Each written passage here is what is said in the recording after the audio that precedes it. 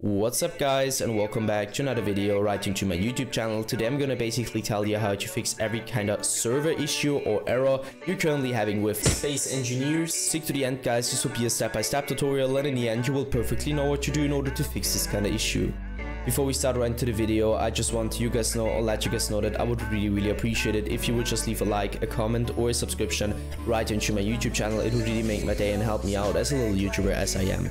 Especially subscribing would be such a big support from you guys. You would support my work here in YouTube a little bit, and I'm gonna really be thankful for that, and I'm gonna thank you for that. So anyways, I would just say let's get right started.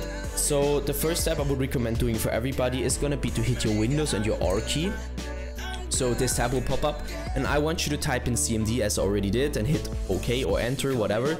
And now you're gonna type in what I'm gonna type in. So ipconfig /flush DNS and hit enter. Once it is successfully flushed, as you can see, you should be able to end this task again. Navigate to the bottom left corner of your screen, click into the Windows symbol, click into settings, navigate right into network and internet, and go down to network troubleshooter. You're gonna use your Windows in order to find any kind of issue you currently have. Afterwards, I want you to click into Network and Sharing Center. Now, I want you to navigate to the top right corner. On the blueprinted text where it either says Internet or Ethernet, it just depends on which one you're currently using, but it doesn't really matter. Just click on the blueprinted text. The Ethernet or Internet status will pop up. I want you to click into Properties. You can only do that by being an administrator. Hit Internet Protocol version 4.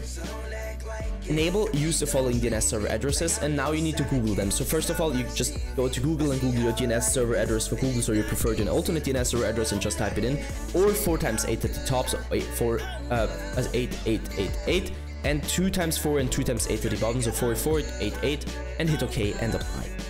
This will probably fix your issue. Yeah guys, that's it for the video. I hope that I could actually help you out of this one. If it was like that, just leave a like, a comment or a subscription. I'm gonna really be thankful for that, and I'm gonna thank you for that. So anyways, I would just say have a nice day, see you at the next one, and bye.